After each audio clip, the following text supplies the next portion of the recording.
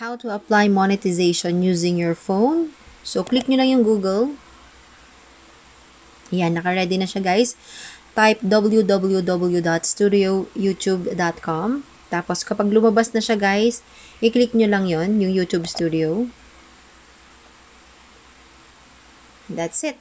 So, since lagi ko nang pinupuntahan nitong website na to, kaya naka-ready na yung YouTube channel na gusto kong mapuntahan.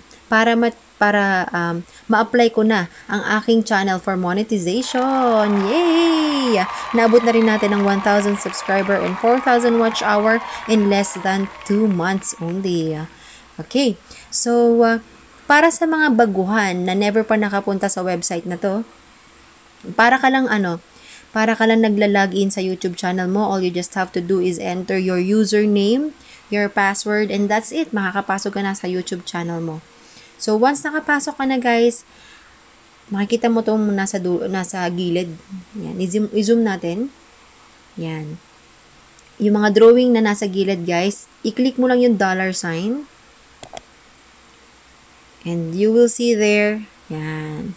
So, achieve na natin. Sabi dyan, 1,000 required. 2,000 subscribers na tayo dyan. Kaya check na tayo. And then, 4,000 required. Naka 4,149 public watch hours na tayo. Naabot natin yan in less than 2 months. Thank you so much, PKCM Group. Okay? Dahil sa inyo, naabot ko to ng mabilis. So, mag-apply na tayo. Just click apply now. Okay. Step 1. Review partner programs. Yan. Start natin. Understand the terms. The terms below include how you will make money, how you will be paid, and how your content can impact payment. If you're under 18, you need to ask a parent or legal guardian to read and accept these terms. So, basahin lang natin lahat yan.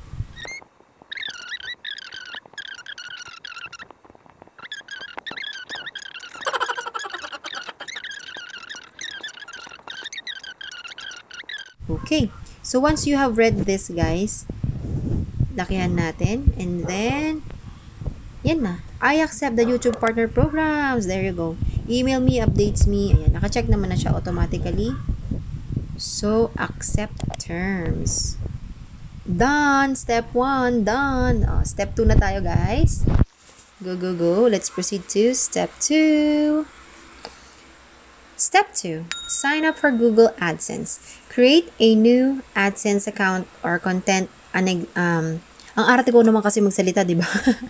Create a new AdSense account or connect an existing one to your channel. You need an AdSense account to monetize and get paid. Start yan, syempre. Do you have an existing AdSense account? Wala pa. So, magsiselect tayo. No, I don't have. On the next screen, choose the Google account you want to create an AdSense account with. You will be redirected to AdSense to create the new account. Once you are done, you will be redirected back to YouTube. Okay, continue.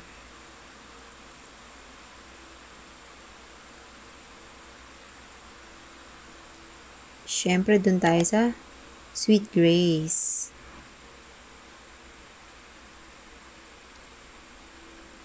Okay.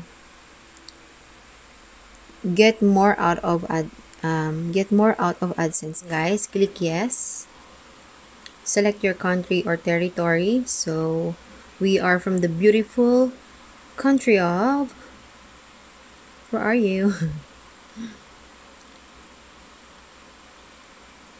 Philippines! There you go. Please review and accept our terms and conditions. Yes, I have. Kahit hindi mo pa nabasa, di ba?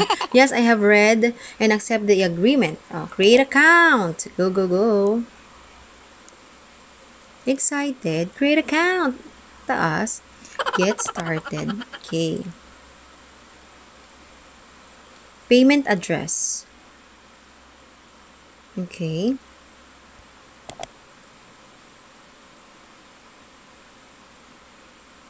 And then, create payments profile. Anong create payments profile?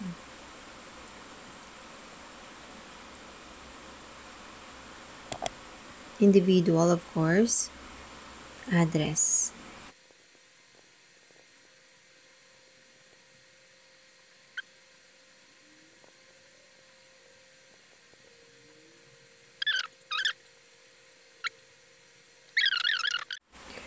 We're redirecting you to your host where you can continue the setup and you can start using AdSense. If you're not redirected within a few seconds, click redirect. We're working on setting you up. This usually takes a few days, but in some cases, di ba, hindi niya tinapos ang aking pagsasalita. Okay, ang mahalaga in progress na siya. So, get reviewed, not yet started. So, let's wait once may start na dyan sa step 3 ko. Okay. Ano ba yung get reviewed? Ang step 3, sabi dito, get reviewed. YouTube will review your channel to make sure it complies with the YouTube monetization policies. This step will begin automatically after you complete the first 2 steps. Due to recent global events, please expect delays in application review. Alright. So, balikan na lang natin yan, guys, mamaya. So, guys, let's check na ulit kung okay na ang ating monetization, ang pag-a-apply ng monetization. Let's go! Let's check, guys. Okay, go to monetization button. And there you go, guys! Yan. Okay na siya, guys. So, I'm so happy. Pwede na natin i-activate yung super chatters, yung mga ads na malalagay sa mga YouTube videos natin. Kanina, guys, para hindi ko na napakita sa inyo, in-on ko na yung mga what do you call this? Yung monetization sa mga videos. Yun pala hindi ko napakita, guys. So, paano ko ba ipapakita yun? Di ba pag nagpunta ka sa video, yan. Ito rin bago. So, yung may copyright claim ko, di ba yan? Pag may copyright claim kayo, guys, hindi siya pwede na ma-monetize. So, kailangan linisin muna. Pwede ko pa naman yan, maayos. Actually, naka-dispute na yan ngayon. So, tignan natin kung maayos siya. Kung hindi siya pwedeng i-dispute, babaguhin ko na lang yung music. Yan. Para hindi sayang yung video na ginawa. Wag na wag kayo magbubura, guys, okay? Sayang sa watch hour yon, sayang din for monetization. So, yan. Kung makikita niyo yung monetization side, diba? Naka-on na lahat yan. So, may pinindot ako kanina, hindi ko na napakita kung paano.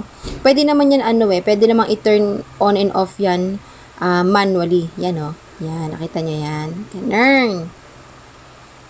So, pinakita ko lang sa inyo yan. Hindi ko kasi napakita sa inyo kanina na ginawa ko.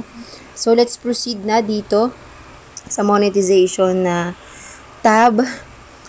To set up your video advertising, so just click see more. And then click monetization settings for future videos. There you go. So, sa akin, guys, nakaset up na yan since niready ko na nga yan. So, ituturo ko sa inyo kung paano ko ginawa. So, since ako, guys, almost every day talaga ako nagla-live stream. Mondays through Fridays talaga nagla-live ako, kaya nakaset up ng ganyan. So, when it comes sa privacy, syempre naka-public tayo. And then, category, naka-entertainment ako since para swak na swak sa live. And then, license is Creative Commons Attribution. Siguro yung iba magtataka kung bakit Creative Commons. So, ginawa kong ganyan yung license, guys, kasi most of the time may kapitbahay ako na nagmo-music, meron akong kasama sa bahay na nakakalimutan na nagla-live ako, and then nakukuha yung mga pinapatugtog nila. Pagka ganun kasi, guys, na meron nakukuha si YouTube na ibang mga music at makaka-copyright ka, puputulin niya yung live mo, okay? So, ginawa kong Creative Commons Attribution, guys, para iwas palo ni Lolo, iwas putol, okay? Kasi napaka-hassle, no, na habang nagla-live ka, habang kumukuha ng mga raming subscribers yung mga viewers mo, is mapuputol ka, okay? So, ayan. And kapag kasi sa mga hindi nakakaalam kung ano yung Creative Commons Attribution, kapag ka nakaset ng ganyan yung iyong mga videos, ibig sabihin pwedeng makuha ng iba yung video na ginawa mo. So sa akin, okay lang na naka-Creative Commons Attribution kasi nga, Sino ba naman ang stalker ko o fan ko ang kukuha pa ng mga live videos ko, 'di ba? So, okay lang sa akin kung kunin nila. Yan. So, kaya yan. Sa mga okay na mga videos ninyo na pwedeng kunin ng iba para hindi, walang copyright claim yan. Gawin yung Creative Commons Attribution. Sa akin naman, kaya nakaganyan lang para iwas palo ni Lolo. Ayan. And then sa title, of course, Payaman Program, Lapagan at Tamang Dikitan. Yan. And then may description na rin. Tags. Allow comments. For comments and ratings. Ayan. Pero ito yung pinakamalaga kasi, yung monetization and ad formats. So para sa akin guys, lahat chinekan ko na yan ha. Monetize with ads, overlay in video ads, skippable video ads, non-skippable video ads, sponsored cards, pati automatic mid-roll ads, okay? So lahat, chinekan ko na yan kasi every ads guys is may revenue tayo. Although cents nga lang ang pwede mong kitain dyan, but still, kita is kita, okay? So, chinekan ko na rin lahat yan. Ang hindi lang nakacheck sa akin is yung community contributions, yung allow viewers to contribute, yan. Hindi ko na chinekan yan. Pati caption certification kasi wala naman akong caption certification. Video sa statistics, yan. Chinekan ko na lang din yan. So, there you go. So, once tapos ka na dyan, save mo na. Click save. Yan. Okay, and then go back. Yan. So, sa lahat naman guys, dito sa monetization, sa video ads guys, ang pinakamahalaga mo lang naman na pipindutin is yung monetization settings for future videos. Okay na yung monetization settings for individual, associated AdSense account, wala. Okay, wala nang yan. Wala nang tawag dito. Kahit hindi mo nagalawin yan guys. Okay? So, let's go back after nyan. Yan. So, after nyan, sa super chatters naman tayo. Dito tayo sa supers. May nakikita kang supers. Yan, i-click mo na yan.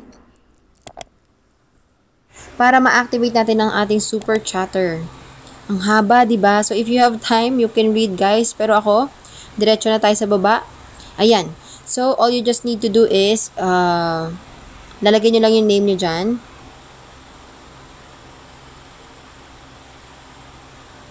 Ayan. Email address, of course. Kailangan ng email address.